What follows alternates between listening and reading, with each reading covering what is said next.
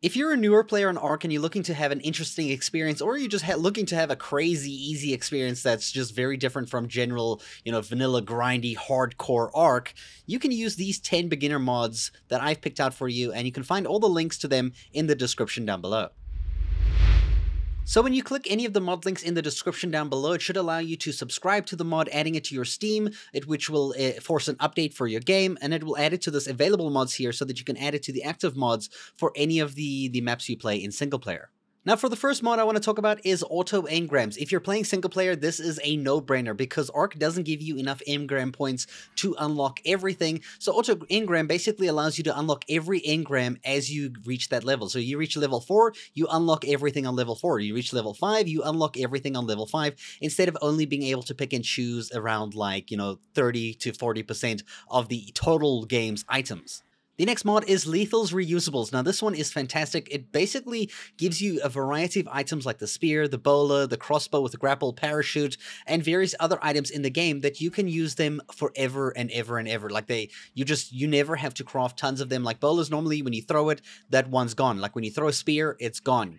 With the grapples, you can basically, you don't have to farm and craft grapples the entire time. You can use as many parachutes as you want. It just makes life a whole lot more simple. I wouldn't recommend it for a PvP setting, but for PvE, it just makes life so much easier.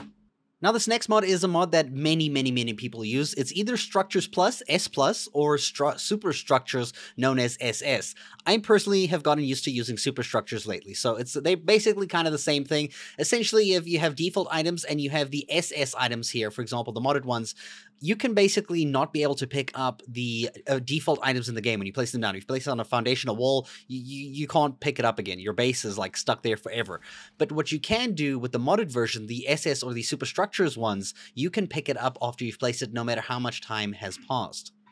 Both mods also come with a tool which allows you to do various different things. Holding the N key for Superstructures allows you to bring up this gun that you can change it to different modes for picking stuff up or changing, different things. I personally like using the transfer gun, so when you right click on this box, for example, that has a bunch of items in it, you can right click here or on a dino and you can left click where you want all that stuff to be moved to. So left click here and I move everything from that box into this box over here. It just makes life a whole lot more convenient. And there's a ton more options that you can play around with this mod. Awesome Spyglass is the next mod, and this mod is something super helpful. Normally you need a normal Spyglass just to see the level of a dino. Now with Awesome Spyglass, it actually highlights every single dino with a white glow. As you can see here in the distance, even holding down right click will give you a zoom effect, almost like working like a Spyglass itself. And when you aim at certain dinos, you can see so much information about them, what you need to tame them, their stats, how many points they have into each different stat, like if they have a good melee damage, if they have a good health, amount. So you can kind of pick and choose which dinos you need to tame based on this information that you can see, instead of taming them and seeing afterwards. Now the next mod is going to change the game quite a bit if you are used to vanilla. I've been using this mod since I've ever been playing this game. So basically these mods are called Chief Stacks 500, or you can use one of the HG stacking mods, which come in different amounts, where you can basically allow your items to stack to certain levels. Like Chief Stacks 500 makes all the items stack to 500. Now normally some items are not stackable, like for example prime meat or raw mutton. In this one they can stack to 500, which makes the game incredibly easier and more convenient.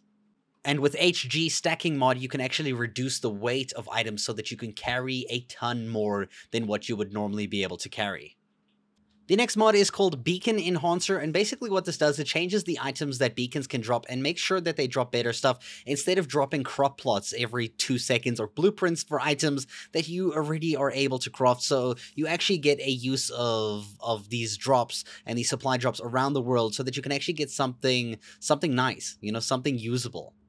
If you've ever played Ark and you've wondered if there was a setting to keep your inventory when you die, much like you have in Minecraft, there is the Death Recovery mod, and when you make a personal grave, that is what the grave is called, you're able to recover any of your bags dropped from your character, for example. So if I go ahead and I die quickly over here, when I die and I come back to this gravestone after dying, before my bag disappears, which is usually around 30 minutes or is dependent on the server or wherever you're playing, you can basically use this gravestone to recover everything that was in your bag, which is very, very helpful. So you don't have to worry about ever losing whatever's on your character ever again.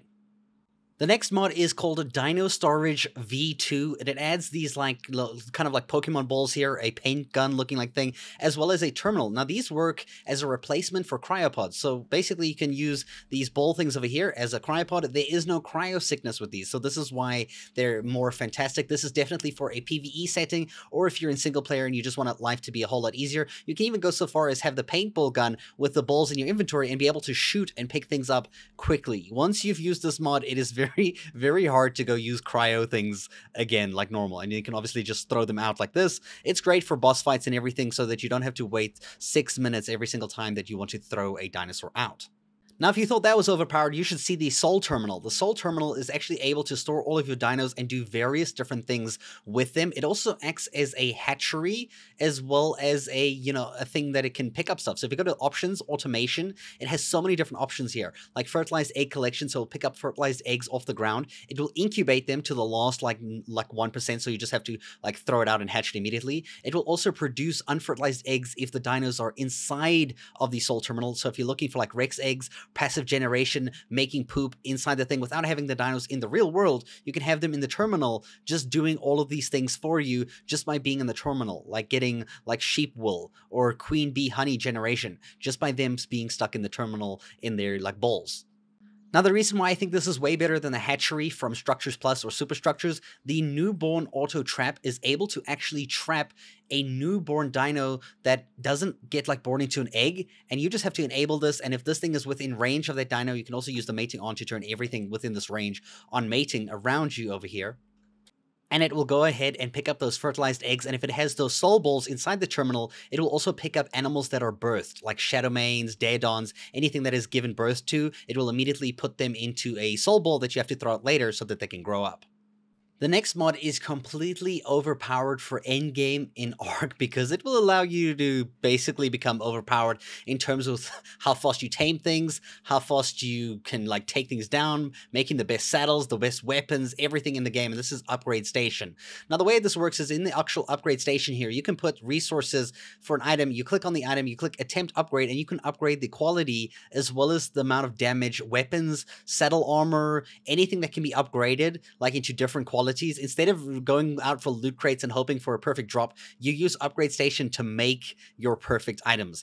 And you even have a blueprint station right above this one here. It's an attachment that you add on that you build onto the Upgrade Station, and you can convert this item into a blueprint, much like this over here. And now you can use this as a blueprint to make multiple of this exact item. It gets better. There's an augment station that you can put on the right side of the upgrade station, and in here you're able to craft these different augments, like one that increases melee damage, or even one that increases armor for like saddles. And you can use these on weapons and armor. It goes up to a certain point, so it's not like you're gonna get like 1,000,000% damage on like a hatchet. I think it goes up to like 600 or 700%, depending on the quality of the hatchet itself. And you can use these augments here by augmenting the item to increase the damage of the item, or even the durability if you so choose, using that right augment to make the best stuff in the game. This next mod is for you people who don't like to sit there breeding for hours and hours and hours and hours in a single player setting. This is called the Best Eggs. This basically has a machine here called Best Egg Maker, and you just put in eggs in here. You can click the refresh all button the first time you do this, and basically what it will do, it will give you the best stats from both the parents. So normally you would breed like this for ages to try get the best stats of each one to make sure it lands on the right thing. You can also change the egg from male to female so that the baby is born as specifically a female or specifically a male, and then you just click that Make Best Egg item, and that egg will come out with the best melee points, the best stamina, food, weight, health, everything. It will be the best of both of the parents combined. It just makes breeding a whole lot easier if you're just not used to, or you don't feel like sitting there trying your luck for ages, which is normal Ark's kind of playthrough. And those are the 10 beginner mods that I would recommend to players to try around, play around with. Some of them are a little OP. I don't recommend using them all at once because it will just make your game super, super easy. But using one or two of them and some of the more convenient ones like auto engrams, lethals, reusables, superstructures, stuff like that, awesome Spyglass, don't change the game drastically like the last few that I just mentioned. So, just have fun with the game, experiment with the way you want to play the game. The idea is just to have fun and not make it feel like you just don't want to get on and play the game. You want to, if you like the grind, keep the grind. If you don't like the grind, you can kind of minimize the effect of it as much as you can by using these mods. I hope you guys enjoyed this video, and thank you so much for watching.